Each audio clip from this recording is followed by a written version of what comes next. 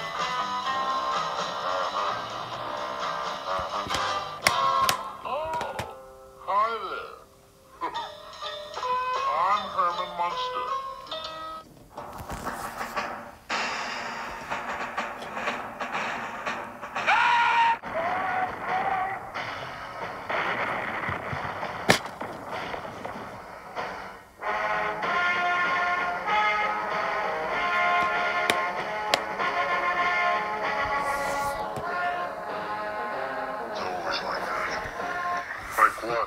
If I get to liking someone, they ain't around long. I notice when you get to disliking someone, they ain't around for long either.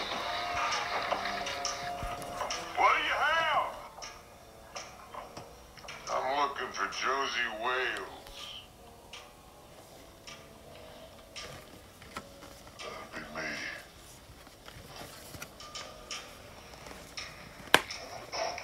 Wanted, Wales.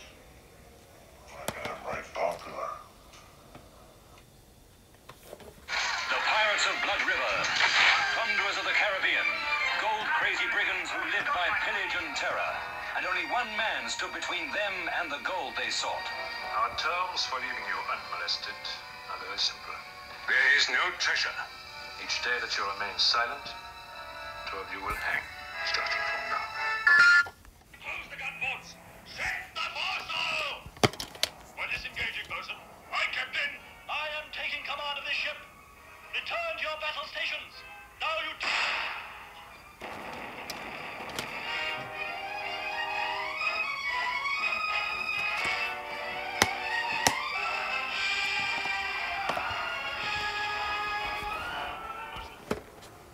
You will warn the crew that if any one of them lets slip what really happened to the Armada, I will personally cut out his tongue. And real quick, guys, on my channel, I have a number of what I call storytime videos where I tell little stories about the first time I saw certain films that kind of made an impact on me. So I'm not going to make a separate video for this. Since this was a short video, I just thought I'd mention this real quick. Zorro, 1940, The Mark of Zorro, starring Tyrone Power and Basil Rathbone, also starring Linda Darnell, Gail Sondergaard. You know, classic Zorro story. I have very fond memories of watching this. I remember like the whole thing like it was yesterday. We had a ranch-style house with a fireplace. We moved the TV to like the living room area eventually, but we had the TV near the fireplace. I was watching this with my parents. My mom made these cinnamon rolls with the vanilla icing, and I remember just being so like captivated by this. It's basically, you know, a classic good and evil story with a showdown, a great, but you know, somewhat brief duel at the end between Zorro and Captain Pasquale, played by Basil Rathbone, who in real life was probably the best fencer in Hollywood. You know, back then, a lot of the actors knew how to fence. Just like the same way in Hong Kong, you know, so many of the actors knew some martial arts, even if they didn't use it in every role. But Basil Rathbone was one of the best fencers in Hollywood. Was probably the best fencer at the time. So it's not quite realistic that he loses to Tyrone Power, but that's what happens. There's a great moment right before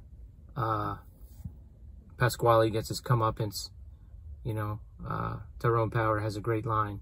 I won't say what it is if you've never seen it, but I remember like being on the edge of my seat, and I remember my dad even like, you know, like kind of waiting for it.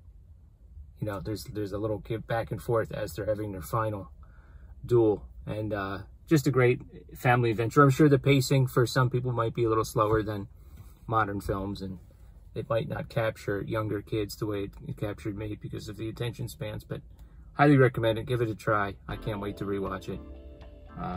Thanks a lot, guys. Later.